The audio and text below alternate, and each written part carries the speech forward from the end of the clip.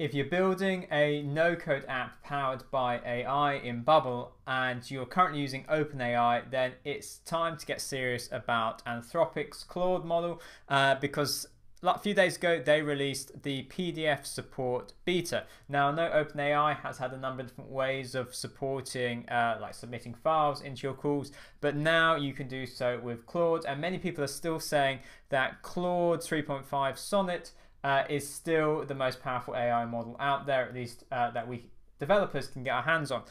So here's their documentation. I'm in on Anthropic, I'm on the PDF support, and we can scroll all the way down. You've got certain limitations here like file size. You have to use a particular model. There we go, the Claude Sonnet.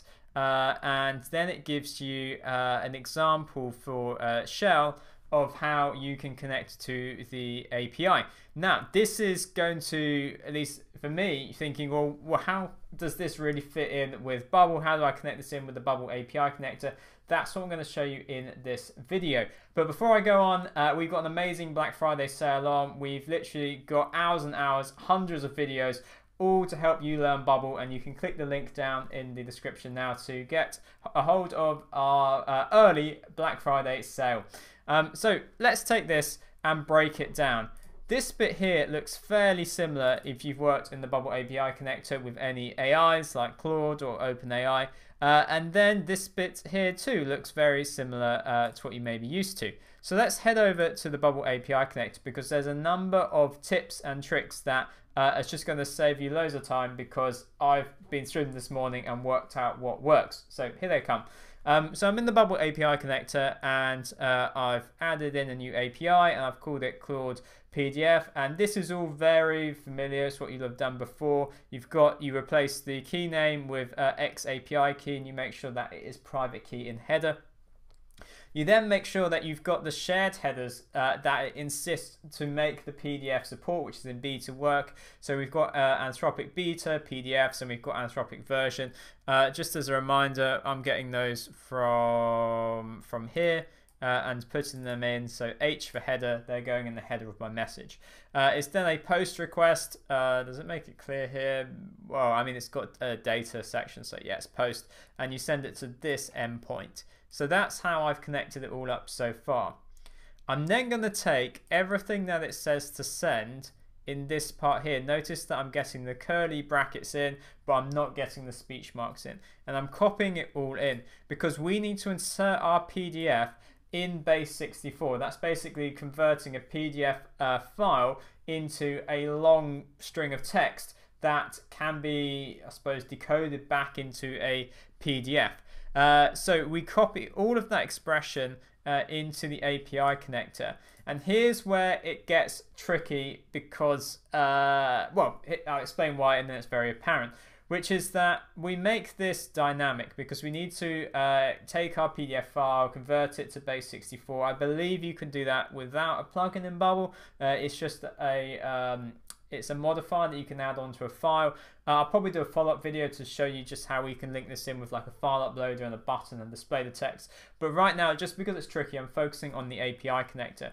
Because if you just Google PDF to base 64, here's just the first site I found. So I uploaded the PDF, and then as you can imagine, like a single PDF is a lot of text.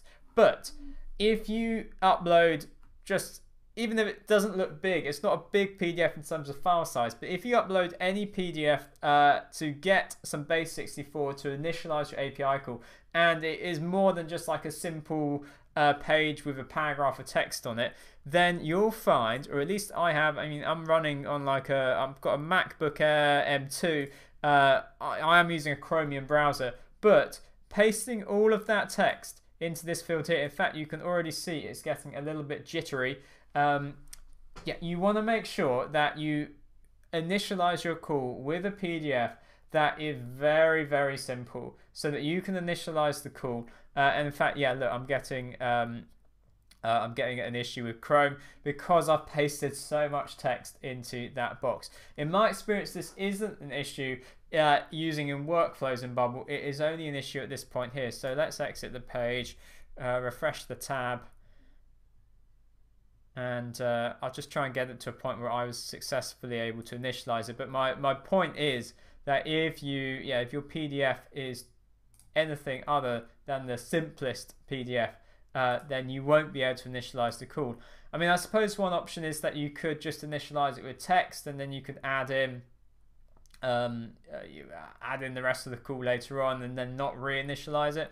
But notice here that this is my prompt, so I'm just saying summarize the document, and I'll click reinitialize call. And so now this is sending over that base64 PDF. It's sending over the summarize this document, and hopefully, this will work. So I literally just found the most boring PDF that I could find. It was from a company that works with PDFs, offering some sort of sample document.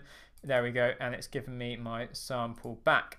So that's it. That's how you can use the new Claude PDF support that is in beta. This is the workaround for working with base64 files in the Bubble API connector.